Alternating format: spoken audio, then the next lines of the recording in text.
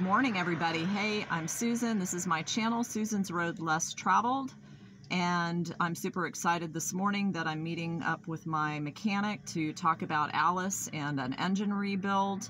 I've been waiting for a couple of weeks, so I'm just really excited. Lots of traffic going by this morning, but as is usual in the VW world, I was cutting across town this morning, and a little side road I think I've taken once or twice, and I come up on this little Pure station, and there's a VW bus in the parking lot, so I pull over to take a picture, and a young guy comes out and we introduced ourselves. He's rebuilding a Westie for his aunt, and the same person that I'm meeting with this morning to do my engine rebuild is the one that did his engine rebuild.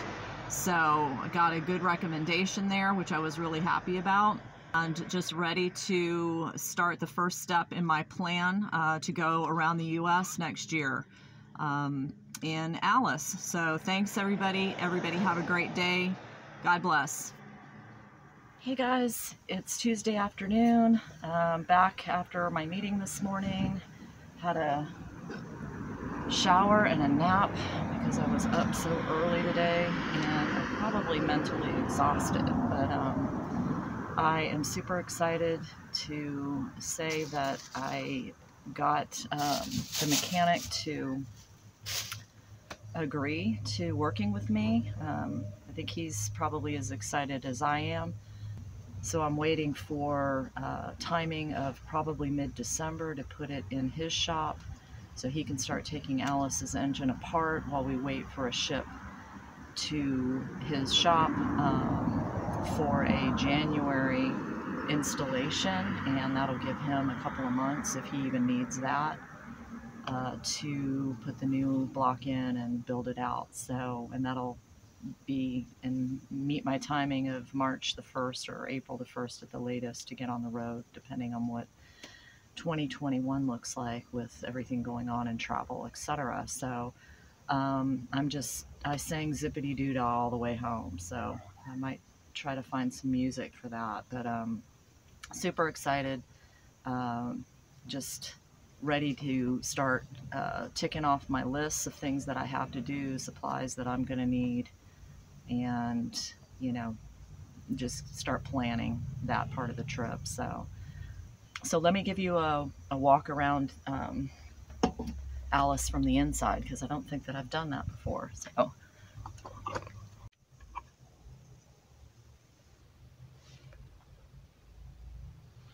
all right, everybody, so this is my interior. Everything's original, not a lot of dings and dents, and original carpet, all original interior seats, cushions, obviously car seat covers on them, and I do add a little extra padding in the seat, pillows underneath here to add a little cushion. The seats could probably use a redo on the packing inside them, but I've taken the radio out because I'm going to upgrade the stereo before I go on the road next year. I do have, I think I'd pointed out in another video, but I do have speakers up front, and then it's able to see, I do have some speakers behind each seat that need to be upgraded as well. There's speaker wire running to the back that I need to get removed. So anyway, that'll be a next year project, but some dirty windows, yikes, gotta take care of that. The head lining and everything's all original wood. I still have the original pop top. It does have some wear on the screen portions where the zip windows are. I don't really use them and open them. The side ones are okay to open. The front one I've never opened. So it looks kind of tattered. I'm probably more inclined to just take the screening off and get rid of what's hanging as opposed to redoing this whole pop top right now. So it works fine. So I'm not worried about that. All the cabinetry is original. The only thing that I do have is some laminate issues. You can see on this top cabinet, you know, the laminate's coming up off of it. A couple places where I lost some laminate, and I think I have those pieces. Another piece over here that's taken off.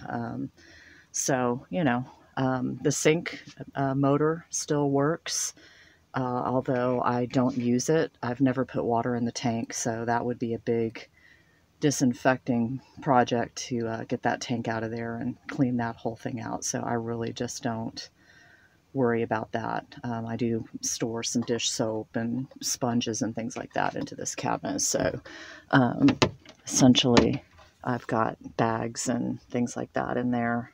Ultimately I could probably take that tank out and just use that all as storage.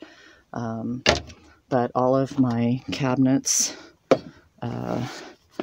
work pretty well. First aid kits, lighters, plates, cups, baggies, foil, things like that in this one. And in my drawer here, a little dish towel hanging.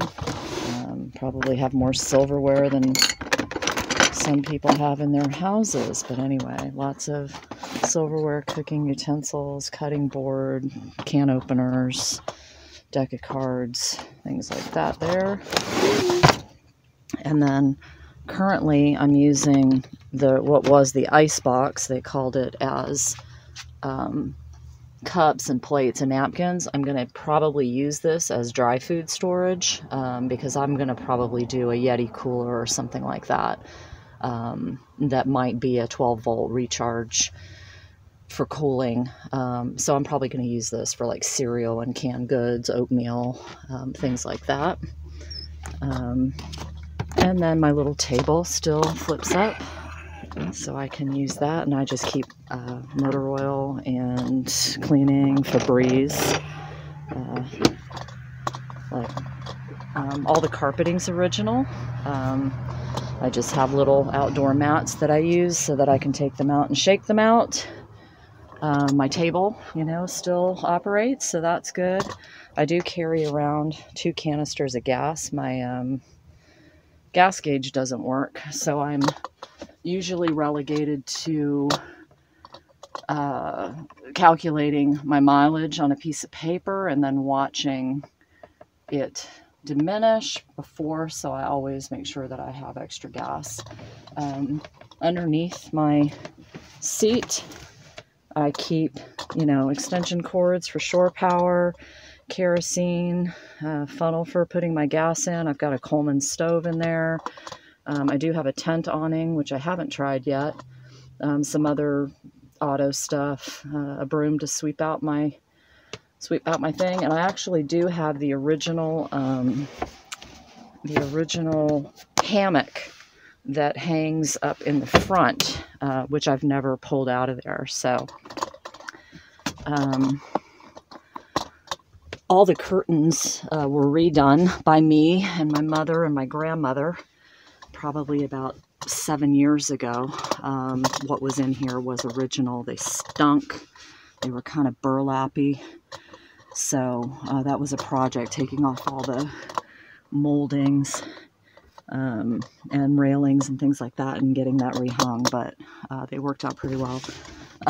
You know, I do sleep down here on this bed, so I've got a extra foam mattress that I make out the full length into a full size, and I have 2 dogs, so they have a bed that goes next to me and they sleep out. I also have like one of those foam full, so I actually have like 2 really nice pads. I put my chairs back here, my extra fan, and then this little contraption is the out vent through my driver's side window for the air conditioning unit that I bought, and I mentioned that in another video, but I have a 8,000 BTU AC unit that usually I set right in the middle of the 2 cabinets and kind of lock it in up towards the front seats. It is on wheels, but it stays pretty well, and then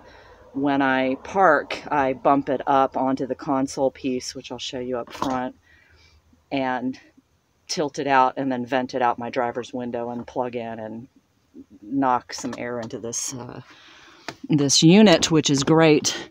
Currently back here in this cabinet, I just have more supplies. I've got a windshield blocker for the entire windshield and side windows that blocks out the view from up front when I'm stopped and camping, dish rack and things like that to dry clothes, tools, and that type of thing. So I need some organization there because that'll probably end up being a closet for a few things.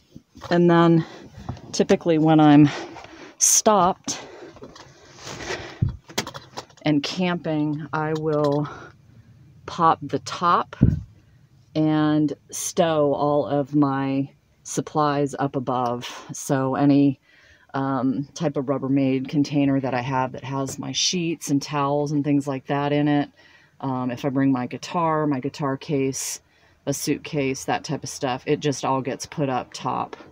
And I stow it up there out of the way and out from under my feet, so it works out pretty great. So, you know, I'm gonna probably, you know, I usually put my coffee pot over here, and I do have an Instapot that I'm gonna bring with me. Oh, and then down about this cabinet down here, I just keep games. There's pots and pans shoved back in there. And so that's kind of where I keep more cooking utensils and things like that. And then the cabinet that's over here, this is kind of awkward, but this little cabinet right here just has old parts and pieces that were in the bus when I got it. And so I've got a citronella candle in there and different stuff that I've used as parts. So I haven't really put that cabinet to very much good use.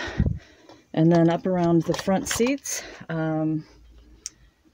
the previous owner built in this wood box. It's got cup holders on it, which is kind of nice. And I just put a drink inside there.